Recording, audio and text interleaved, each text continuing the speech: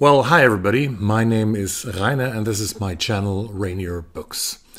The year is about to end, Christmas is approaching fast, tomorrow it's the Holy Evening, Christmas Eve, and in 1 week ahead of us is a new year 2024 lying. So time to look back at 2023.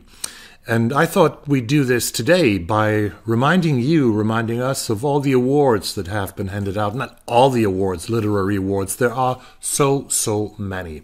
But I have a list of 22 books for you to remind you of who and what books did win the great awards of 2023 in the English-speaking world, in English translation, or in written originally in English. So let's start this, and I wanted to do this chronologically, and starting in April 4 of 2023, that was the day when the Faulkner Award was announced in the United States. The Faulkner Award goes to the author of the best work of fiction by a living American citizen. It was first awarded actually in 1981. And former winners have been the likes of E.L. Doctorow, Don DeLillo, Philip Roth, Richard Ford, Anne Patchett, John Updike, and Imbolo Mbue. So this year, the award went to The Book of Goose by Yi-Yun Lee. The Book of Goose is a haunting story of friendship, art, exploitation, and memory by the celebrated author Yi-Yun Lee. About two women, Fabienne, who is dead, and Agnes, who receives the news about Fabienne's death in the United States. And this book is a reflection, a remembrance of a friendship, of a long friendship, of growing up in France. And it is the winner of the Faulkner Award. The Penn Robert W. Bingham Award has been handed out since 2002, and this goes for the best short story collection. And this year it was taken by Morgan Talty, The Night of the Living Res by Morgan Talty. The jury said about this, Morgan Talty's Night of the Living Res percolates with tales about contemporary life and community on the Penobscot Indian Nation Reservation. Here, Talty is a master of the craft. He understands the narrative power of the short story form, its ability to serve as both a mirror and a compass. These linked stories probe generational trauma and tradition with honesty, unrelenting humor, and depth through memorable characters who ask, how did we get here? And how do we get out of here? Talty's stories are made of fire and walk among us. May they walk for years to come and make their home deep in our canon. Yeah, I read the book. I read Night of the Living Res. It was really a very compelling read. I loved some of the stories very much. Some of the stories didn't resound so much with me, but it's great storytelling nevertheless. April 21, that was the day when the Los Angeles Times Book Prize was announced. And this year it went to a translated work of fiction, to Solenoid by the Romanian author Mircea Cărtărescu, translated from the Romanian by Sean Cotter. Based on Cărtărescu's own role as a high school teacher, Solenoid begins with the mundane details of a diarist's life and quickly spirals into a philosophical account of life, history, philosophy, and mathematics. One character asks another when you rush into the burning building, will you save the newborn or the artwork? On a broad scale, the novel's investigations of other universes, dimensions, and timelines reconcile the realms of life and art, and this is mostly set in Romania of the 1970s and 1980s. It has 639 pages in the translation. The original Romanian book has more than 800 pages, so reckon with a densely printed novel. I haven't read Solenoid yet. And I'm not sure if this is really my kind of work with so much philosophy and reflection in it. Maybe it's something for you, though. April 27 was also the day when the Edgar, the best crime novel in the United States, or an American award, was announced. And this year it went to a novel that I read and actually liked a lot, Notes on an Execution by Dania Kukavka. It has this central character that is not at the focus of the narrative. It's Ansel Packer, who's a serial killer, and This book, he has killed several girls and women, and this book focuses more, it narrates from the viewpoint of women who have been victims or relatives to victims, or the police officers who investigated the case. And this book is much about the fascination. It's also, but you could say it's also about the fascination that some of us have, that we all have from time to time when we watch thrillers about serial killers, and that those serial killers are probably not so fascinating and genius at all. It's a great book with a very different angle of narrating a story like that. April 27 was also the day when the Stella Prize was announced. The Stella Prize is sort of a Australian sister of the Women's Prize that is announced in England. This is only for Australian women, Australian writing women. And this year it went to The Jaguar by Sarah Holland Bett, 144 pages short book. With electrifying boldness, Sarah Holland Bett confronts what it means to be mortal in an astonishing and deeply humane portrait of a father's Parkinson's disease and a daughter forged by grief. Opening and closing with starting elegies set in the charged moments before and after a death, and fearlessly probing the body's animal endurance, appetites, and metamorphosis, The Jaguar is marked by Holland Bett's lyric intensity and linguistic mastery, along with a stark new clarity of voice. I don't know if I want to read this, but maybe it is something for you. And it's a winner of the Stella Prize in 2023. May 8th, you remember that day very well because the Pulitzer was announced. The Pulitzer Prize, they never have shortlists. After awards, they say who the finalists were, but they always only tell us about the winners on the day it is awarded. And this year it went to two novels in fiction, To Trust by Hernan Diaz and To Demon Copperhead by Barbara Kingsolver. I don't have to say so much about these books, I think, because they were talked about so much this year. I have started Trust. I didn't really like it that much. And I also have read Demon Copperhead, which was one of my favorite reads of 2023, a book that might be returned when I come to my top 10 reads of this year. May 15 is the day when the British Book Award, or the Nibbies, are handed out. And this year, the fiction British Book Award went to an American author. It went to Babel by R.F. Kuang. And this novel, which is a historical fantasy novel, this novel has won so many awards that it has won the Nebula Award for Best Novel, the Locus Award for Fantasy Novel this year. It was nominated for the World Fantasy Award. It won the Alex Award, the Goodreads Choice Award nominee. It was for fantasy last year, novel nominee for Best Novel, Adult, and so on and so forth and so on. Great success.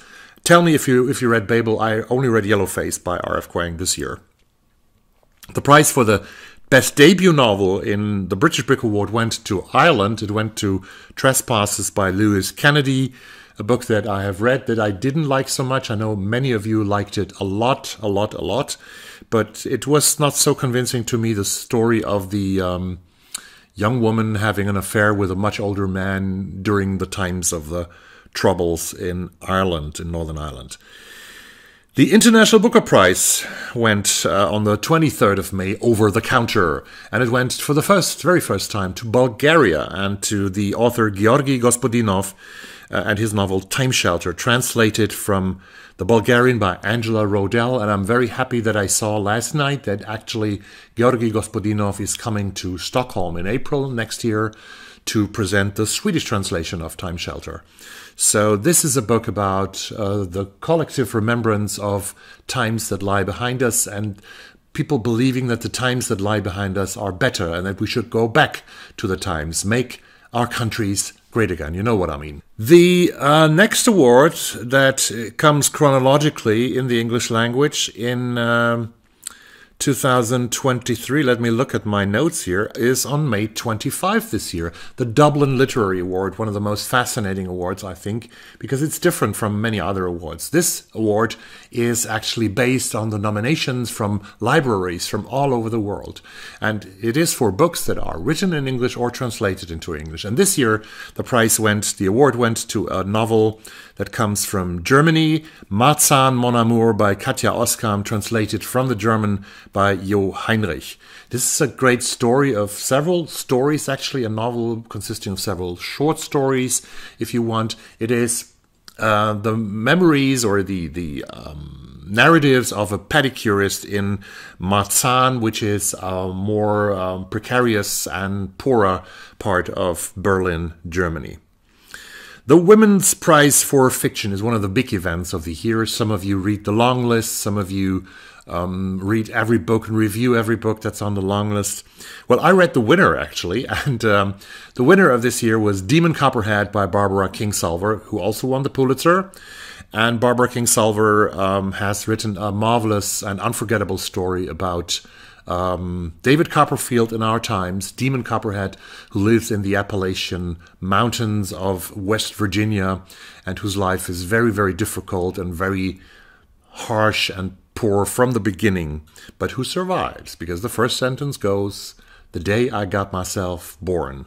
Well, something like that. It's not very 100% correct.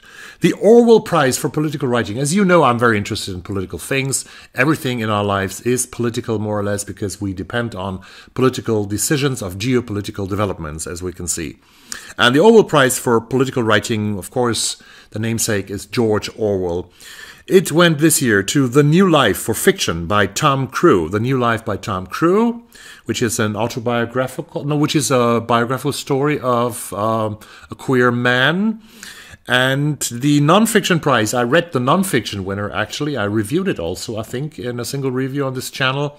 The winner was Show Me the Bodies, How We Let Grenfell Happen by Peter Apps, which is a book about the Grenfell Tower fire that killed 72 people in London, in North Kensington, 6 years ago, in a horrible, scandalous fire that would never have to be happened if the people would have, if those who made decisions would have regarded security as an important matter, and the life of poor people as an important matter.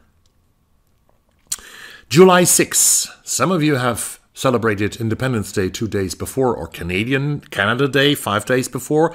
On July 6th, the CWA, the Crime Writers Association Gold Dagger, was announced in the UK, and it went to an American author. It went to George Dawes Green for his novel, The Kingdoms of Savannah. And I read from the jury motivation here. After a 14-year hiatus, George Dawes Green's triumphant return with The Kingdoms of Savannah is a bravura demonstration of the extraordinary power of crime fiction. Peopled with vividly drawn characters from every southern walk of life, this compelling mystery achieves something remarkable in peeling back the skin of Georgia's troubled history to expose a society whose opulence was always built on something very dark. Well, that was on July 6th. 3 weeks later, the Miles Franklin Award went over the counter. And this award is the Australian Award for Best Fiction. And this year, it went to a woman. It went to Chai Time at Cinnamon Gardens by Shankari Chandran. This is about a nursing home, the Cinnamon Gardens Nursing Home. It's nestled in the quiet suburb of West Grove outside Sydney, Australia, populated with residents with colourful histories, each with their own secrets, triumphs and failings. This is their safe place, an oasis of familiar delights, a beautiful garden, a busy kitchen, and a beautiful recreation schedule. But this ordinary neighborhood is not without its prejudices. The serenity of Cinnamon Gardens is threatened by malignant forces more interested in what makes this refuge different rather than embracing the calm companionship that makes this place home to so many.